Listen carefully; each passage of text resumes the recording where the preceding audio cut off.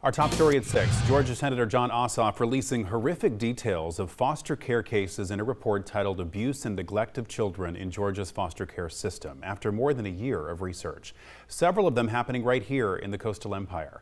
WSAV's Christine Quayle spoke with some of those directly involved in those cases. She joins us now to explain what this all means. Yes, Ben, this report from Senator Ossoff is nothing short of scathing, detailing a pattern of negligence and mismanagement by Georgia's Department of Children and Family Services. The message in it is clear and it's urgent. Children in Georgia are dying, and it's going to keep happening if nothing changes.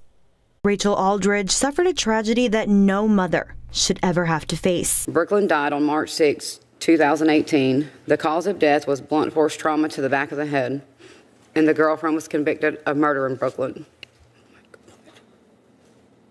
Jesus Christ. Now, instead of sending her daughter Brooklyn off for the first day of school or teaching her how to ride a bike, the only time Rachel sees her daughter is when she visits her grave. All they had to do was care a little bit about her, which is crazy.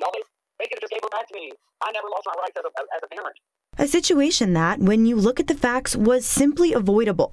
DFACS was integral in giving custody of Brooklyn to two people that had outstanding felony meth distribution charges, which is incredible. The woman who was her caregiver, Amanda Coleman, was later convicted of her murder, was actively taking meth, and that had been reported to DFACS. And sadly, Rachel isn't the only person whose story ends with the worst possible outcome. Even when children don't die, Ossoff's report lays out in detail several cases in which children endured circumstances that scarred them for life. DFACS kept telling my doctors to up my dosage because I was not behaving. I was over-medicated to the point of feeling overtired and sluggish.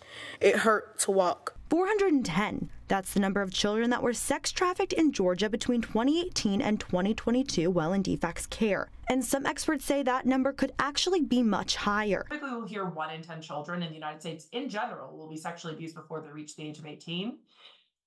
It sounds like a lot, but it might be an underestimate because of the low disclosure rate. There is a much higher percentage of children in foster care who have been trafficked than in the non-foster care population. Still, despite all of the documented incidents of institutions who are meant to protect these victims failing them, they all have the same wish: to see change. What's important to remember here is that even the title of this report mentions that it's a case study, and experts tell me the systemic failures in Georgia are just an example of a larger problem throughout the entire country. And if you would like to view the full report, you can go to wsav.com/Georgia Foster Care. Christine Quayle, WSAV News 3, on your side.